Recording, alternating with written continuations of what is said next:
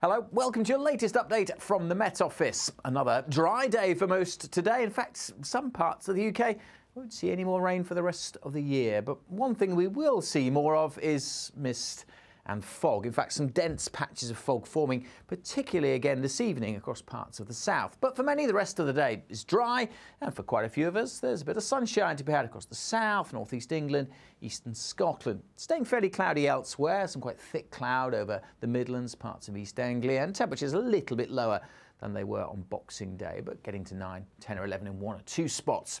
Now, through the evening, we will see that cloud starting to thicken up and the fog reforming, particularly across southern parts of England during this evening. It could be pretty dense in places as well. Just bear that in mind if you are heading onto the roads. Let's run through the rest of the night because we will start to see some rain pushing into parts of western Scotland. A little bit crosses Northern Ireland for an hour or two as well during the early hours, and the winds will also start to pick up in the northwest. That'll keep the temperatures up here.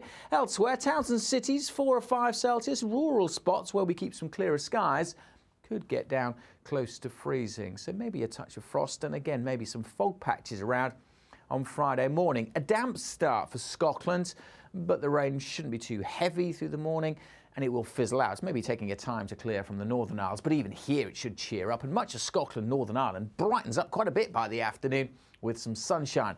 Most of England and Wales stays cloudy, but even here we'll see a few breaks in the cloud, which may allow some weak sunshine to come through. And again, most places will be dry, quite windy at times, especially in the far north. And temperatures a little bit higher on Friday, 9, 10, 11 degrees Celsius in one or two places, particularly if we do see any brightness.